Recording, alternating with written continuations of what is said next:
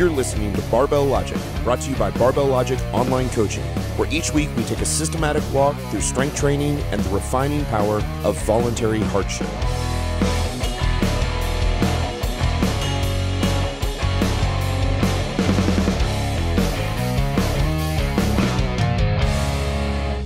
Welcome to the Barbell Logic Podcast. This is the first question and answer episode of 2020. Holy cow. 2020, dude. We weren't supposed to live that long. I didn't think I was going to live this long. Yeah, right. I made it to 40. Listen, let's be honest. I ain't making it to 50. I'm not making it to 2030. You'll like limp. What's the over-under for 2030 for me? 2030? Oh, you'll be there. You'll just have like one leg amputated below the knee. So and that'd be on like had a stroke and like the right side of your face will be drooping. Now listen, okay. So we've talked about, this is not a sad thing. I haven't given an update on my dad in a while. I've seen my dad a few times in the last week and a half because it's the holidays, so I went and saw my dad. I had some decent meetings with my dad. My dad has kind of got into that, he did the 1 year ago, he did the massive nosedive. We put him in hospice, and he basically did an insane nosedive till March or April or May of 2019, and then he sort of like stabilized. Guy weighs like 148 pounds, went in at 235. Yeah. Now, here's the crazy thing. So 148 pounds for a guy that's weighed 235 for the last 30 years, he looks like he looks like a cancer patient or an AIDS patient or a concentration camp victim. I mean, like the guy's like he's ill. Mm-hmm.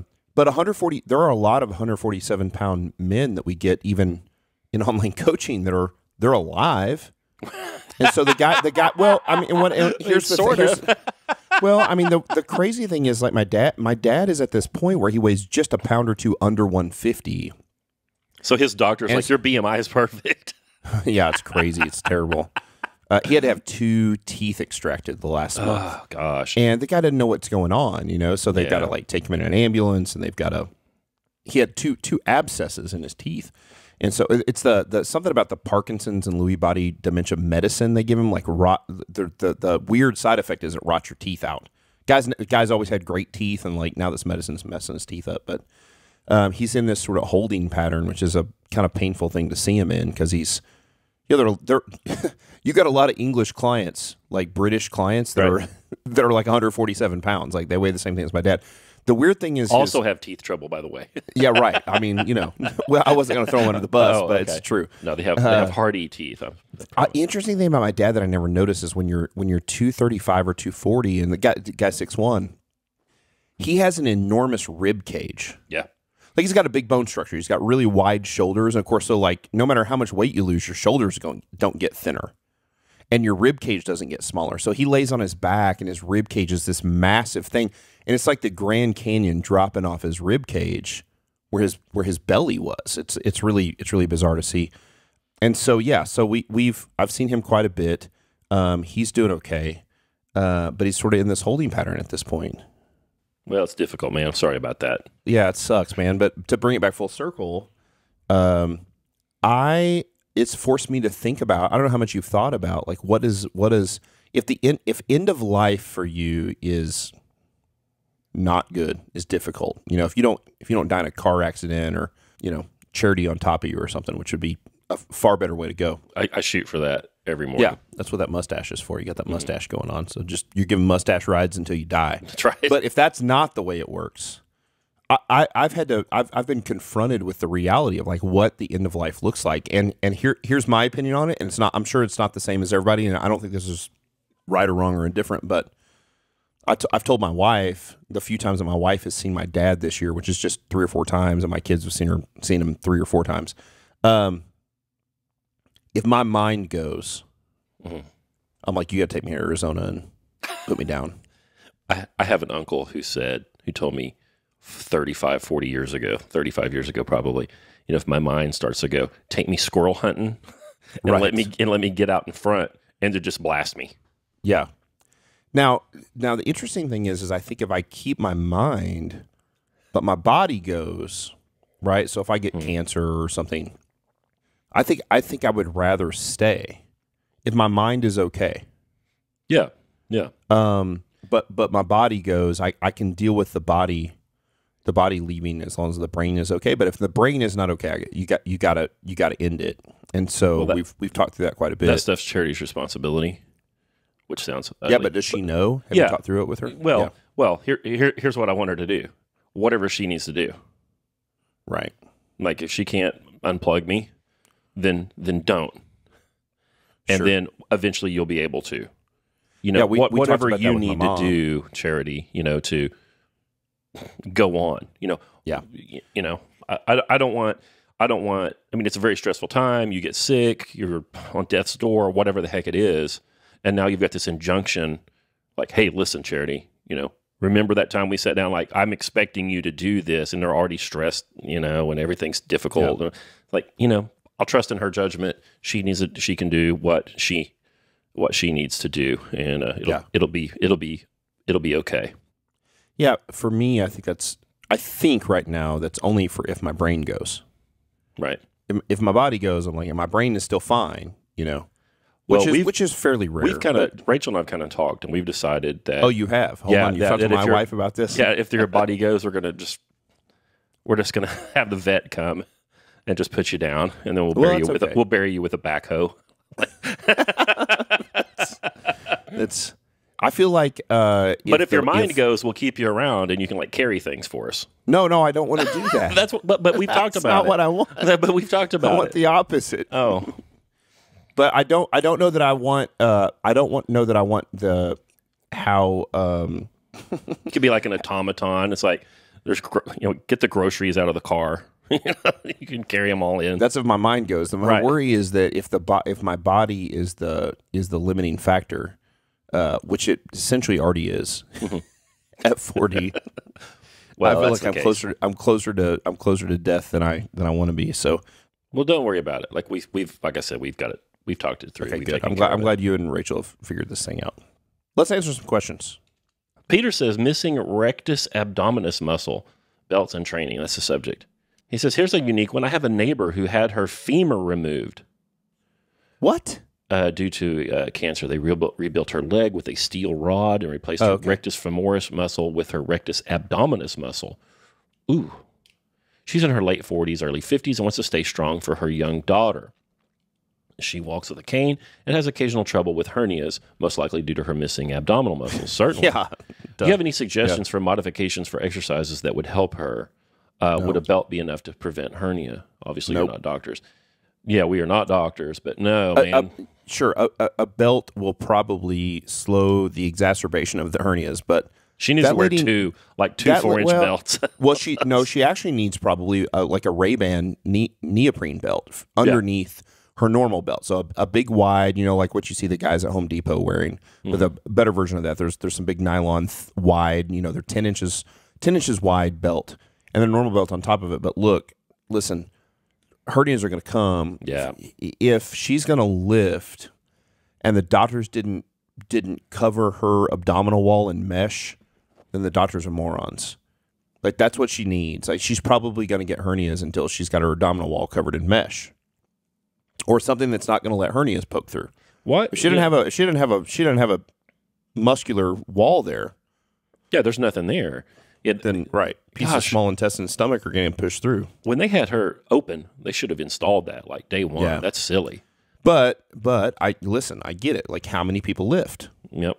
My thing is with hernias is that lifting.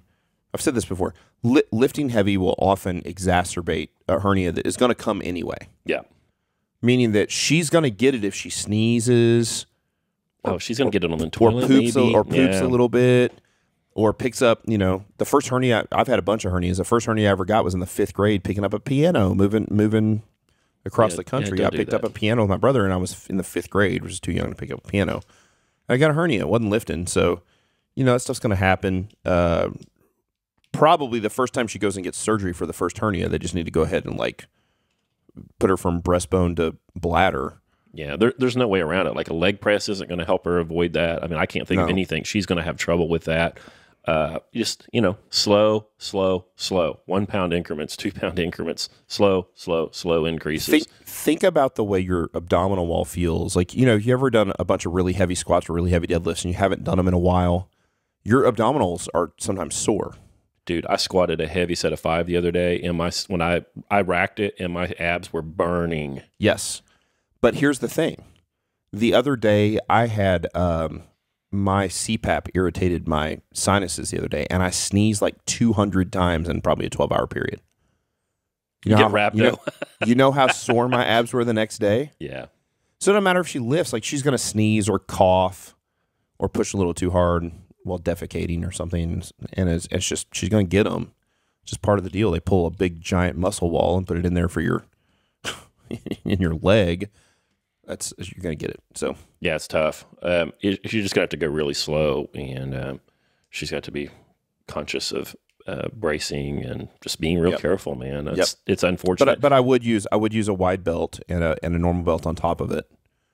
Probably will help slow the issue. Andrew says, "Hi, Scott and Matt from the UK." Wait a minute. We're not from the UK. I guess you are. Is there a UK anymore? There is a UK, although is it Wales under the and handbrake Ireland, or plan, what is it? They let Scotland out immediately. Scotland is the California of the UK. Okay. And then they go ahead and complete Brexit. And then Italy gets out pretty soon. And then Hungary gets out. And then Wait a minute. Then Hold EU's on. done. No, that's the EU, but the EU and the UK are not the same thing. No, but I'm just telling you I'm that's asking, the handbrake plan. what is the UK now? Because I actually what don't know. is Is it What is Scotland, Wales, and Ireland? Are all those like part of the UK? Yes. People are going to write in. They're going to be like, "You're a dumbass." But Britain's not. England's not anymore. Yes. Part of the UK. They are part of the UK. Yes. I thought that's what Brexit was. Is they were That's leaving the the mothership. UK. The UK, no, leaving the EU, the European Union. Okay, so it's not the same. I knew they left the EU too, but so They that's haven't not. they haven't left the EU. They just voted to, and they just ignored the referendum. So there is still a United Kingdom, That's right. and Which is a vassal state of the EU.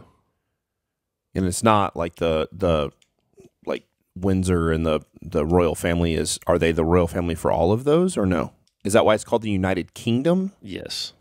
Okay. God damn it! Why am I so dumb? I'm sorry. So how'd that work?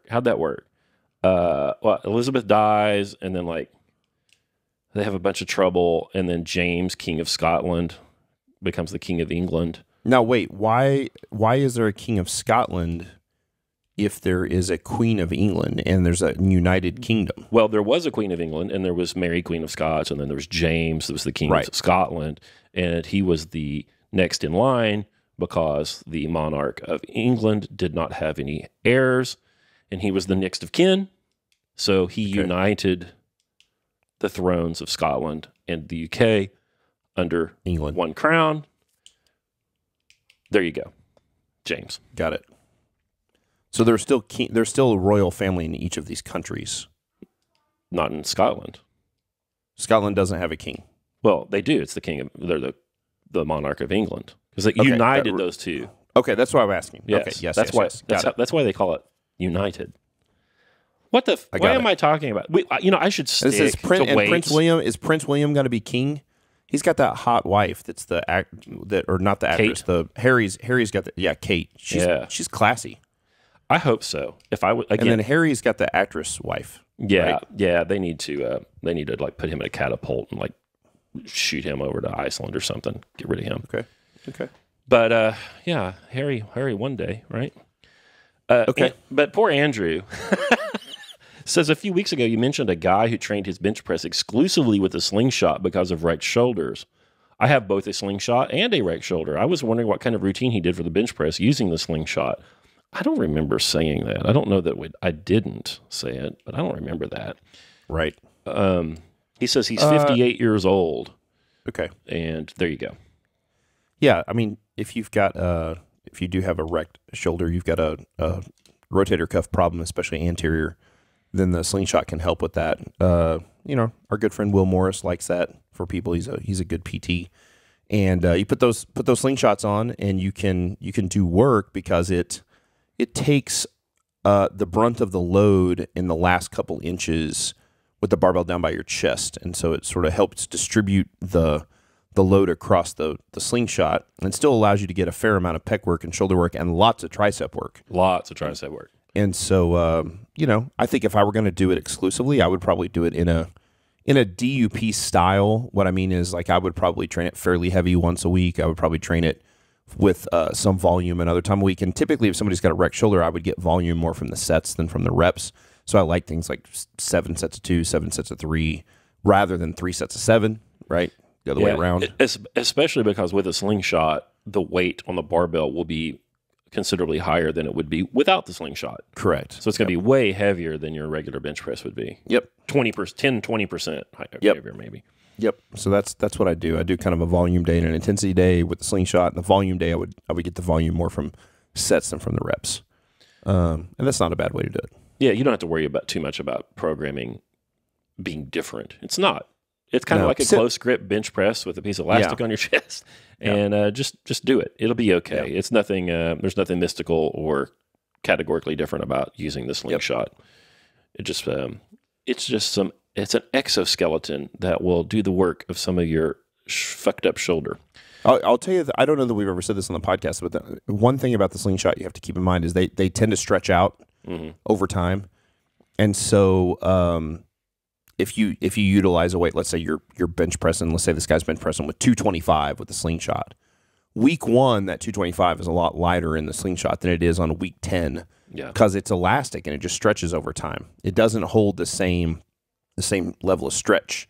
So you've got to think about that over time. So if you're like, man, this seems to be getting harder, it's getting harder because the slingshot's stretching out. Take the thing off, and you'll notice like if you ever take you got an old pair of underwear or sweatpants that's got an elastic band on the inside, and you've worn them for 3 or 4 years, and that elastic is just sort of like stretched out. And that's the slingshot will do the same thing. Yeah. Do you think the slingshot does anything for the shoulder that just a close grip bench press wouldn't do? That's a good question. I mean, what we're doing with the close grip bench press, right, is we're closing the elbow more and opening the shoulder more, right? So we take some of the moment off the shoulder and put it on the elbow. Yep. I think it just depends on where the pain is. When I've had true acute pain where I can point to the spot anterior on my shoulder, then I feel like a slingshot tends to feel a much, much better than a close grip. Matt's pointing on a place right in the front of his shoulder, about 2 inches above his armpit on the front of his shoulder. When somebody has just a general dull ache, there's like, I don't know, it's just kind of all in here, then I think a close grip is often the way to go. Yeah. And the other thing I'll use a lot of times, I've used this with, they've got those, the old school days in Westside, we did board presses where we took like a 1 board or a 2 board or a 3 board. And now they have these bench blocks, and you just take it's just like a little like compressed foam block. It's like a yoga block. Yeah. And you just connect it to the barbell, so you don't have to actually have somebody holding like 2x6s on your chest. And you can do a partial range of motion bench press. Because a lot of times people that have pain there in your shoulder, it's just the last inch or two of range of motion. So if you can remove that, and I like that better than a pin bench press. So, and here's why. On a normal bench press, at the bottom, where does the bar touch? And some of the weight is deloaded in the bottom of bench press into your chest. Now, what I'm always trying to teach with my clients are, I don't want any of the weight to actually deload onto your chest. I want you to basically touch your shirt, but not your chest. I want all the weight to stay in your hands. But the reality is with heavy bench presses, that weight gets deloaded onto your chest. If you deload the weight onto the catch pins on a squat rack, I don't think it carries over as well to the regular bench press. It's more like a natural bench press with a block on the bar, so it touches your chest and loads the chest like a normal bench press would. It just seems to carry over better. I like the pin bench press to train them to stay tight in the hole. Me too. And how do you know, right? I do the same thing for the squat. You can see how hard that bar hits on the descent. Yeah, and if get loose under it, bing, right? They'll fail. So, that's right. Because then it's like a bottoms up squat or bottoms up bench press, and that's damn near impossible. So Tim Peterson, who was on The Mechanic on an earlier episode, he has fragile shoulders and bicep tendons and everything. Lots of slingshot bench presses, some pin presses, lots of floor presses. I want to reduce the range of motion for him when I can, and pause his floor presses. Yeah. Yeah. I like a pause floor press too, and fairly close grip probably for everything. Oh, they look like press grip. Press, yeah. Yeah, there's press grip. Yeah. Tristan says, can we talk about hemorrhoids? I'm 35, 5'11", and 215. He says, I've been barbell training for 4 years, and I never had a hemorrhoid in my life until my squat reached 405. His current max is 480 for the squat, 570 for the deadlift. He says, I have great BMs a couple of times daily. I eat about 40 to 50 grams of fiber daily. My brother-in-law used to compete in geared lifting in college, and he says everyone he trained with had hemorrhoids and that they don't go away until you stop heavy lifting. I'm annoyed, but I'm not asking for advice. I'm just mostly curious if this happens to most people. And he says, by the way, he is a child psychiatrist, and his favorite episodes are with Dr. Pewter. Hey, go check out Dr. Pewter's podcast. You probably know he has one, but go check that one out. You'd probably enjoy it. We'll have Pewter's great. We'll have psychiatry and psychotherapy. Yeah, he's my psychiatrist now. I see him at least on a weekly basis, and I love seeing the guy. He's great. He ain't cheap. No. Oof. Guys, he's in L.A., right? Is he in L.A.? Yeah, and I'm in Springfield, Missouri, which means he doesn't cost the same thing as really good psychiatrists and psychologists in Springfield, Missouri. Like the best one, the most expensive one, is 1/3 the price of Pewter. Yeah. Well, I mean, so if you want DP, you're going to pay. That's right. I do want DP. Hemorrhoids. Not everybody gets it when they lift heavy. It's kind of like the hernia thing, right? I do. I think so too. I think it's sort of a genetic thing. I never had them for years and years and years, and I think over time the heavy lifting probably did it for me too. So I do think it can exacerbate what is probably going to be a problem. Now like we can stay serious enough with grown-ups. I know because my parents told me later in life that both my parents had them. And my parents have never really been lifters, so it tells me that genetically I was probably predisposed to have them later in life anyway. I will say this, another shout out to the bidet. I think the bidet actually, like if you don't literally waterboard your butt, I think you've got the opportunity to like not inflame things down there. Oh, sure. If you're using low quality shitty toilet paper and you've already got some hemorrhoids, and then you get in there and you just inflame the shit out of those things. Not literally, but figuratively. I think that you should probably use maybe a bristle brush and a little kerosene, and then if you can build up some calluses, then it won't be an issue. Yeah, no, that's not a bad idea. I do think that they are like hemorrhoids are like the hernia, so that if you're prone to have them, you're going to get them, and if you're not prone to, you probably won't. Although people that are squatting 480 like you are, I think you're going to get. It's probably pretty high percentage of people that squat 480 get a little bubble butt there. No fun. Bubble butt. No fun. I actually haven't had that trouble, but when I squat heavy, it does feel like my rectum pops out like one of Mr. Krabs' eyes. Does it for real? I mean, are you telling a joke, or you actually feel pressure in your rectum? Oh, for pressure for sure. See, I don't think I ever have. I fold up so much that I just, when I squat, I essentially turn my colon into like a pastry bag. Right. And it's all I can do to keep everything inside and not just soft serve. Right. I hate that. If I squat north of 375, it's all I can do to keep everything inside. Right. I hate it. I mean, I've actually pooped myself a few times, but I didn't actually feel it coming until I've actually pooped myself afterwards. I'm like, oh man, I pooped myself. No, I'm telling you, I lean over so far. I get it on the bottom of the hole. My bottom rib is touching my thigh. Yeah. And I feel like I hold more pressure in my face. I'm probably one of those guys that doesn't Valsalva exactly correctly. Hold too much pressure in my cheeks, a little Dizzy Gillespie style. Right. And come fired out. So I'll blow the blood vessels really heavy. I'll blow blood vessels in my eyelids or into my cheeks, just underneath my eyes. I used to blow my eyeballs, but I haven't blown my eyes in probably 15 years. I haven't had a burst blood vessel in my eye or anything in quite a while. Yeah. Oh, gosh. Here's this question again. It's a legit question. Randall says, I work a 12-hour night shift, 3 on, 3 off. I'm trying to figure out the best way to program my workouts, etc. Yep. What have we said in the past? Just do whatever you can do, man. Just do whatever you can do. You just turn it up during the days off, and you turn it down during the days you train. I mean, the days you work.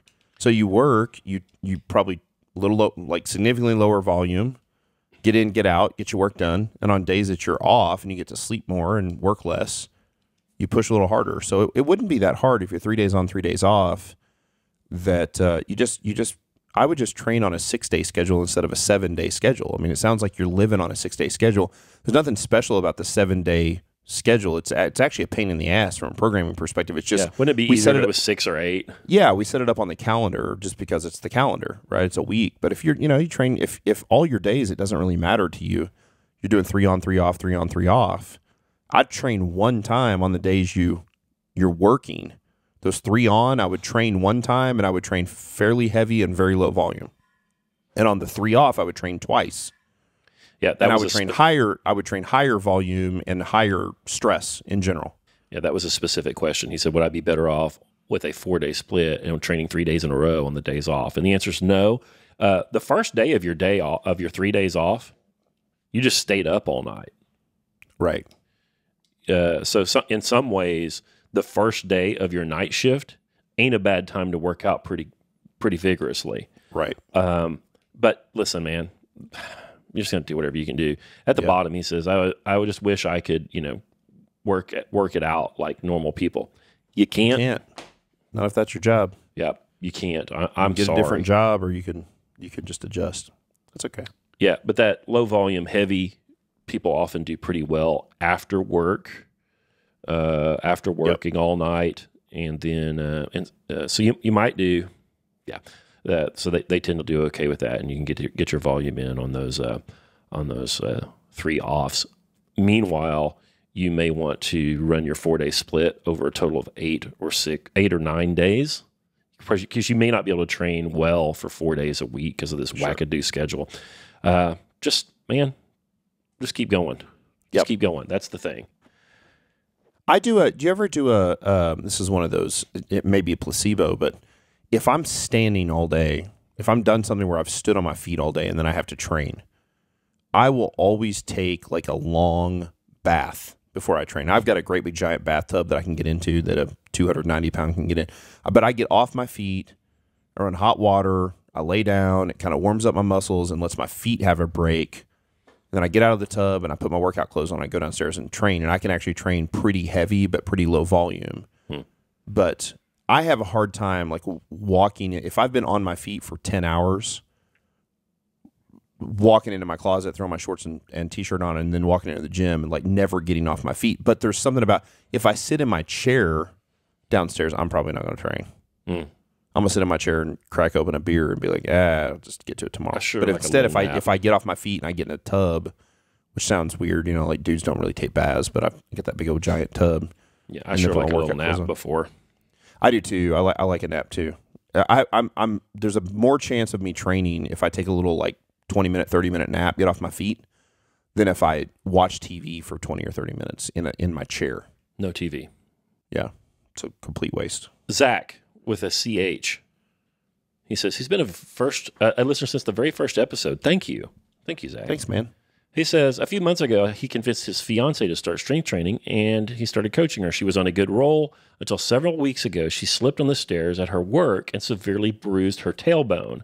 We confirmed via X-ray that it did not break. She tried training about a week after it happened, but the pain was so much that she could not train for a few weeks. Recently, she has tried training again.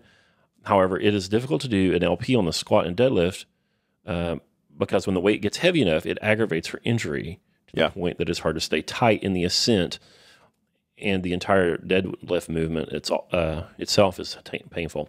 You ever bruise your tailbone? Yes. Dude, it sucks. It's terrible. That's one of those horrible. I bruised my tailbone once in a 15-passenger van riding across the country, and I was trying to sleep, so I scooted way forward on the seat and sat on my tailbone rather than on my like sit bones, rather than on my ass. I was sitting literally on my tailbone, like as far forward in the seat as I could, and leaned back into the chair and tried to sleep because we were on some trip where we were driving through the night or whatever. And I woke up the next day and I was like, and it had bruised my tailbone from like laying on the the front edge of the bench seat of the 15-passenger van. It bruised my tailbone. That thing hurt for 6 weeks, 8 weeks. I would say that Zach needs to have her back off the weight enormously. For lower body stuff. Yes. And just hammer the upper body. Yeah. And then when you're not training, hammer her lower body too. But no. Lower the weight a lot. And she's going to detrain, but that's okay. You want to give her tailbone plenty of room and time to recover. And, by the time you get back to the stressful weights, hopefully she will have recovered. It's okay. Yeah. There's no good way to rehab that I know of. It's like a bruised rib. Yeah. You get a bruised rib, it's a similar thing. Like, dude, it hurts. It hurts. You can't do anything. You can't set a Valsalva. Man, those bruised bone areas are brutal. A heel bruise. Dude, a heel bruise. I hate that. Yeah. I've had plantar fasciitis real bad, which is not the same thing as a heel bruise. But man, when the bottom of your feet are horribly painful, especially if you're like me and you deadlift in your socks, it's like you deadlift and squat and it just hurts the bottom of your feet so bad.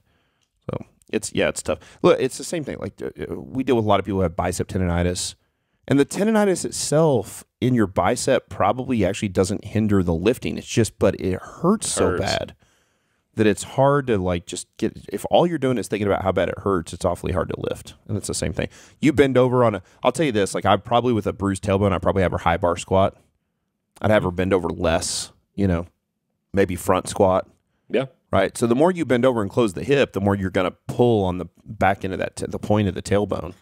So I just do what I could. Probably have a rack pull so she didn't have to bend over as much. You could probably do those things as well. So those are all options. You do one more? Here's a similar question from Jared. J-A-R-O-D. A similar question about a bruised tailbone? No, kind of. Jarrod. Jared. I'm a 41-year-old lifter who has been training seriously for about 2.5 years. Early on when I started training, I tore my hip adductor. I rehabbed it, got back into it, and I've gone from a 95-pound squat to well in the mid-400s. And I've even done 2 powerlifting meets with no re-injury. That being said, every time I take a heavy squat, I feel tightness in my adductor, and I worry about injuring it again. Yep. I probably cut sets short that I could have pushed through out of fear of repeated injury. Have you or your clients dealt with that, and how do you work through that apprehension? You're screwed, dude. I was hoping you had an answer. I mean, ask me. I'm the guy that's torn both pecs and one really bad. Every time I've ever bench pressed heavy since I've torn my pecs, all I think about is my torn pecs. Super scary, dude. Super scary. You tear a muscle, and I'm like, this. I hate to say this, but the greatest. What's the word? How do we say this? Like the greatest precursor, the greatest. If foretells future injury is past injury. What's the term there? I'm screwing that up, but it's the best predictor. The greatest Yeah, we'll say that. The greatest predictor of future injury is past injury to the same spot. And so, if you've torn your adductor, the reality is that you've got some actual no shit scar tissue in there, right? Not adhesions and bullshit that massage therapists think that they can work out, but like you've actually got some things that are not pliable, where the sarcomeres, the actin and myosin sliding filaments won't actually slide over each other, because it's more like plastic than it is like muscle fiber, which means that there's a chance, since that doesn't slide and it's not pliable, that it's going to tear again at some point. Like that's just the reality of the situation. So I think you're fine being a little conservative and probably cutting them off. Look, if your same email had said, every time I get up to 225, I start to cut the sets off short. Right, exactly. I'd be like, bro, you're fine. But when you squat in the mid 400s and you're like, I just feel a little pull there. I do this all the time. I bench press, and I'm going to bench press, 315 for 12, and I bench press 315 for 6 or 7. I'm like, that's good for today, and I rack it, because that pec starts to go, I don't think I want to go for all those reps or whatever. And so I think how heavy's heavy enough, Matt Reynolds? That's right. How heavy's heavy enough? If you're squatting in the mid 4s, you're strong. You're fine. So there you hear it. I think you listen to your body in a situation like that. Again, I think if you've had an injury in the past and you're at 50% of that previous injury and it's months later and everything should be healed, then you need to suck it up and train a little harder. But if you're back to the weights that you used when you tore the adductor in the first place, I think you listen to your body. If that adductor is like, don't push, I don't think I'd push. Yeah, there you heard it, guys. Matt Reynolds says a 450 squat is strong enough. I think it is, don't you? Oh, yeah.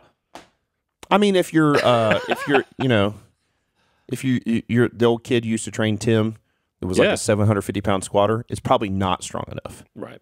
If you're 6'3" and 350, it's probably not strong enough. But for like your normal average middle-aged guy, 450 squat, that's pretty damn strong. Yep. Is there anything that life throws at you where a 450 squat is not strong enough to like handle life? If there's something that requires more than a 450 squat, I need a gun and a cheater bar.